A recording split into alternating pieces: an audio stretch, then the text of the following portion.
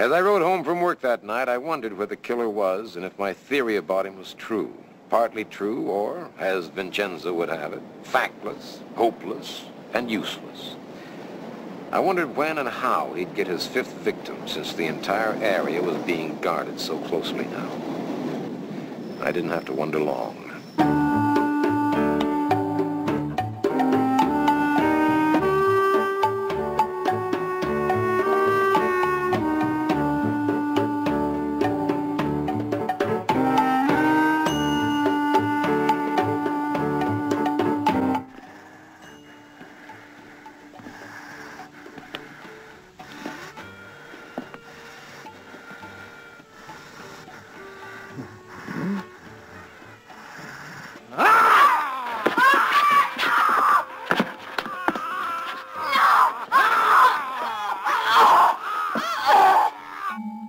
Thursday, April 13th, 1:25 a.m. The dressing room in Omar's tent.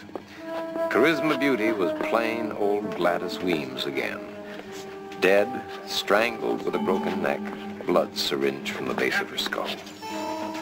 Wilma Crankheimer was still in shock. So was Louise Harper.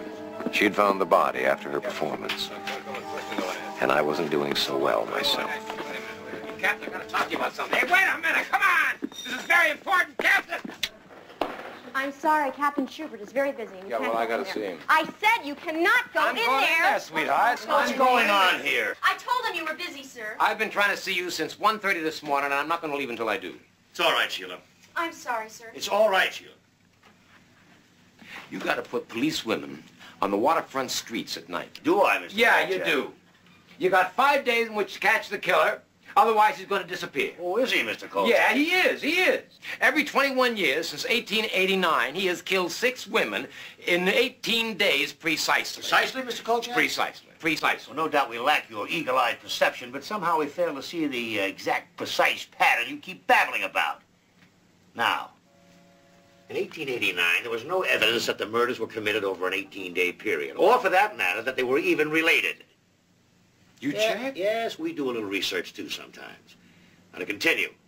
In 1910, there was blood loss reported in only 3 of the victims. Yeah, what about the description The of the... description of the murderer was made by a mental defective in his cups, and... What about the 1952 descriptions? Were those made by a mental defective in his cups? He was a bank president! In 1952, there were 8 murders committed during an 18-day period. Now, what does that do to your theory? 2 of them by stabbing, which invalidates... And after the 6th strangulation, an eyewitness described the murderer as being, quote, rather handsome, unquote. Oh, you mean you missed that? Well, well, the witness obviously made a mistake. I mean, he had to. Did he, huh? Yeah. Tell me something, then. If it's the same killer, why no signs of rotted flesh on the throat of last night's victim? And one last question. Why am I wasting my time on you? Facts obviously mean nothing to you at all. There is one last fact, Captain. By next Tuesday, that killer's going to disappear for 21 years. And the way your police have got the Pioneer Square area bottled up, he isn't even going to show his face. Which face is that, huh? The rotted one of your so-called super killer your newspaper saw fit to print? So-called? I saw that so-called super killer wipe up the streets with your so-called police force. I had pictures to prove it that you wouldn't let me print.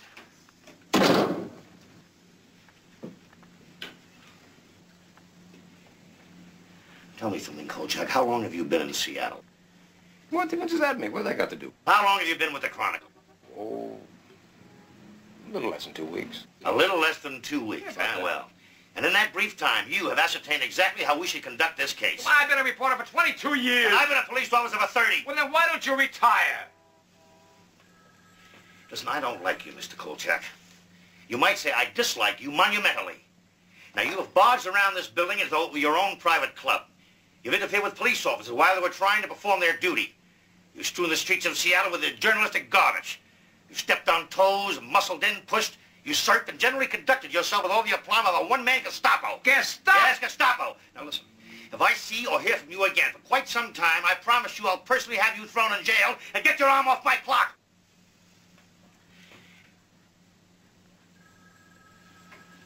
I'm telling you, you've only got 5 days left. And I'm telling you to get out and stay out. Cease, mister. Cease, desist, and vanish, or else. At least Police, search the underground. The killer's down there. That's where he isn't. The underground was searched. Nothing at all was found. Sheila! Yes, we did that without consulting you. I hope that's all right, Mr. Kolchak. Sheila, show Mr. Kolchak the door. Good day, sir.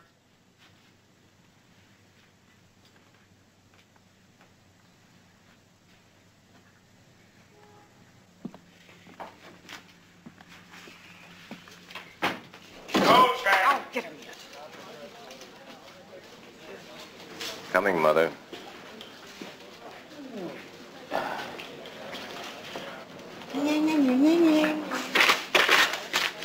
I warned you about bugging the police department, didn't I? Yeah, didn't I? So what? So Schubert's office just called Grossbeiner. Grossbeiner called me. And once again, thanks to you, I'm frying on a griddle. Why? Why? Are you for real? You barge into Schubert's office, you tell him how to run his case, you tell him he's suppressing the news, and you ask why? He is suppressing the news. He does know how to run the case.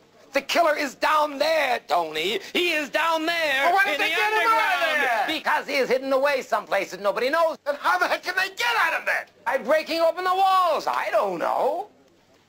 Listen, Crossbinder's got some influence in town, hasn't he? What about it? You have got to talk him in to pressuring the police, forcing them to do what I want them to do. You know what you just said? Well, of course I know what I just said. I just said it, didn't I? No, you don't know. It's finally happened, Kolchak. You've gone schizoid. No. You'll be wearing robes in the crowd next. No. I'll tell you what's finally happened, Tony. You have lost your guts. You have sold out. Sold out? Sold out. Why, you miserable, egocentric... You are off the story. I am what? You heard me. You are off the story. You know something, Tony? You're getting old. You're getting very old.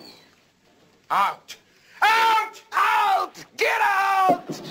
Just one small item, Mr. Kolchak. Mark Twain. 5th paragraph down. 5th paragraph down, 2, 3. Oh, yeah. Mr. Twain noted with typical dryness of tone that he had a most intriguing conversation with a local physician who claimed that physical immortality... Oh, this is very good, Mr. Barry, very good. And physical mortality was not only possible, but probable, indeed practical. Mr. Twain remarked, yes, the physician's name is Dr. Richard Malcolm. You wouldn't have anything on this Richard Malcolm, would you? Just one small item.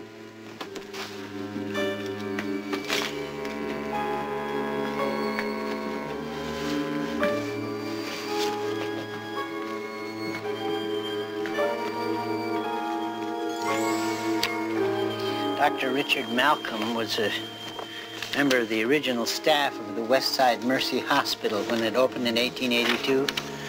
There's the original story and photograph. The Civil War?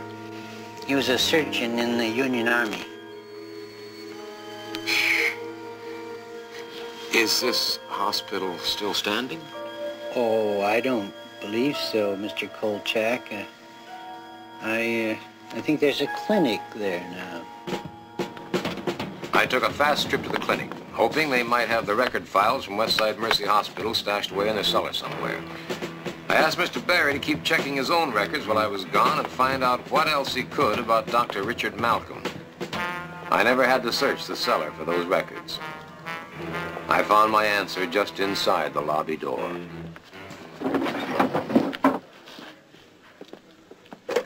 Sir, if you don't get down from there this instant, I'll call the police. Did you hear me, sir? All right, then. All right, then. Call the police. Tell them we have a vandal here. Tell them to get here right away. Now, you get down from there this instant, sir. Malcolm Richards, M.D., the doctor's saint of the waterfront, founder of the Richards Free Clinic. Also known as Richard Malcolm, M.D., late of the Union Army. Our killer from time. This is dreadful, Mr. Kolchak. On the contrary, Mr. Barry. There he is, officer.